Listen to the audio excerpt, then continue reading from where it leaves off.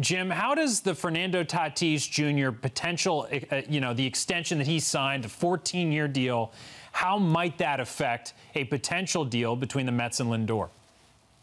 Well, unfortunately for the Mets, it pushed the number up, and I'll tell you why. First up, Lindor is a better player than Tatis. Tatis is just on the scene. He's got about a combined 1 year of at bats. It's been very good, but Lindor is ahead of him on the depth chart when it comes to shortstops. And so, when you get a deal, and it's interesting because the $340 million for Tatis includes his arbitration years. There's only 1 year left before free agency for Lindor. So you have to back out a little bit and see what Tatis's numbers are in free agency. And it comes to roughly 9 years at around $313 million.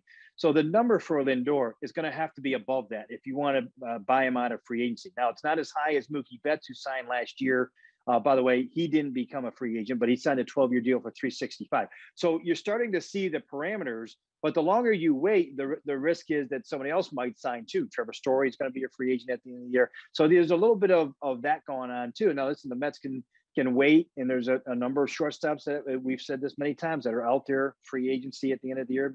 Not only Story, Correa, but Carlos Correa may end up signing. There's been a lot of talk about him potentially signing with Houston. So you're starting to see those numbers, and you're starting to run out a little bit of time too.